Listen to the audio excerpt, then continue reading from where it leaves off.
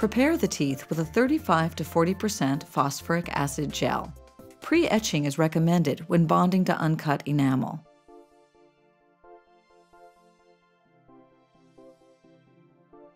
Open G-Bond bonding agent and mix the liquid with a brush applicator for 5 seconds.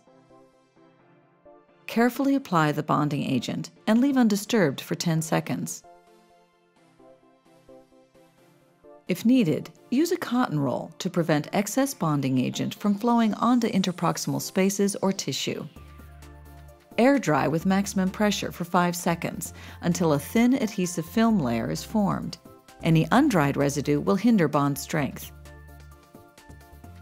Light cure for 10 seconds to maximize bond strength.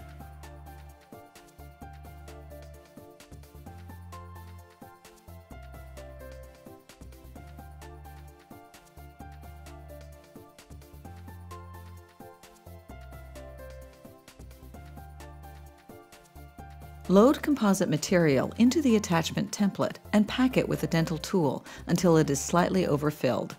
For multiple attachments, you can fill 1 quadrant or 3 teeth at a time. Seat and hold the attachment template down onto the teeth. Trace the perimeter of the attachment with the dental spatula while applying pressure to help force any excess flash away from the etched area for easier removal. Light cure each attachment for 20 seconds.